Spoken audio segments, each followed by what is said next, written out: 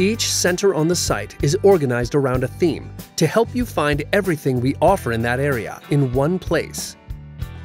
Within each center, the practice tests, skill builders, tutorials, ebooks, and other related resources are organized by subject matter into smaller sections called categories.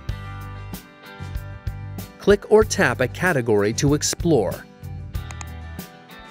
Once you're in a center, you can explore the category you selected or check out the other categories.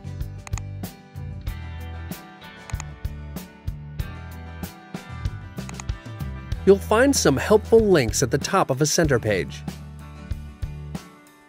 Home will bring you back to the site's main homepage from any other page. Use the Centers links to explore and jump to a different center's categories. And under your name, you can access your personal My Center portfolio, which lists all your resources along with your progress and results.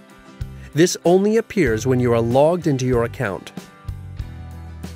Finally, help is always just a click or tap away. Know exactly what you're looking for?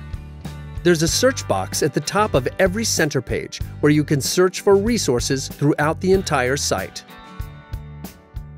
Now let's take a look at one of the categories to see what it's all about. A category's resources are organized into smaller groups, subcategories, and topics to help you quickly find what you need. A category's resources are found in its topics.